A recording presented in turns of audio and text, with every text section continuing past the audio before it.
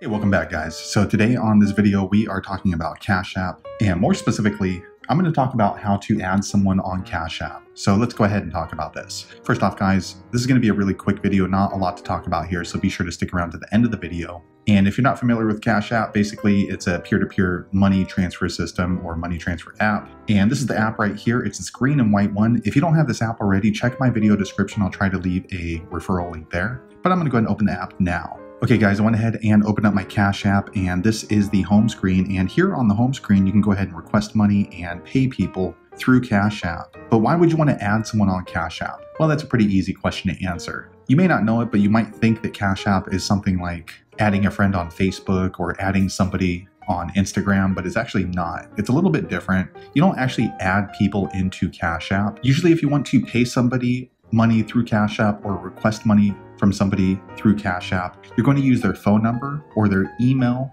or their cashtag name. You don't necessarily need to add them into your phone book. But if that's something you like to do, there is a way to do that. So first off, if you are going to add somebody to pay, what you want to do is type in how much you would like to pay them. So for me, I'm going to go ahead and just type in $1. Then if you want to add someone to pay them, you click on this pay button down here. I'm going to click there now. Okay, once you've done that, you're going to see some suggested people on Cash App. And these are people that you've already paid or they've requested money from you. So you can go ahead and click on them and pay them. But if you'd like to add someone on Cash App to pay, you're just going to type in either their cash tag, their phone number, or their email address. And if you've already paid that buddy through their name, cash tag, phone number, or email, then their information will just pop up right there. Once you've paid them or they've paid you or requested money through Cash App, then they would be added into your suggested. But there isn't like a friends list or something like that on Cash App. So let me go ahead and close this out. Okay, I went ahead and closed that out. Now, if you'd like to see which one of your contacts are already members of Cash App, you can find that out by clicking on this button down here, which is your Cash App history. It's this little clock icon here at the bottom. I'm going to click there now. Okay, I went ahead and clicked there. Next, the activity screen is going to show all the different payments you've recently received or sent,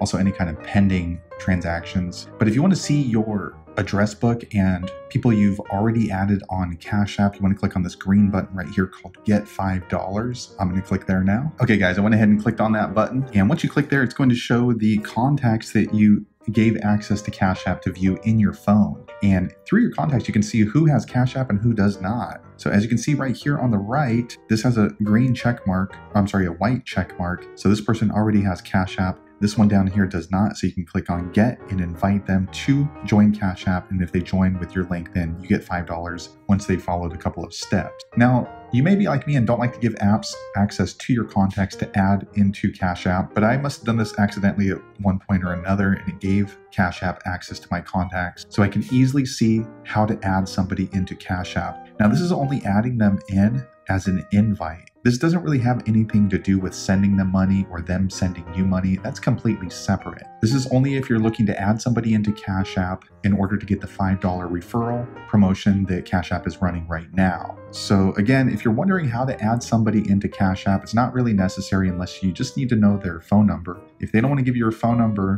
then they need to give you an email address that's associated with their Cash App. If they don't want to give that to you either, then they need to give you the Cash App name or cash tag. Once you have one of those bits of information, then you can easily add them into Cash App to make a payment to them or to request money from them. But if you're sending money to someone and they are hesitant to give you the phone number or their email, then it might not be a good idea to send them money through Cash App unless you know them personally, because it shows that you don't have a good relation with them and it's possible that they accept the money and then just block you. So kind of keep that in mind if you are looking to add someone into Cash App. So there you have it. That's the tips that I have on adding someone into Cash App. If there's something else that you know that I missed out on, be sure to leave a comment below, let the rest of us know. But hopefully you found that video useful. If so, click thumbs up or maybe consider subscribing to my channel. And I hope to see you on the next video. Thanks again for watching.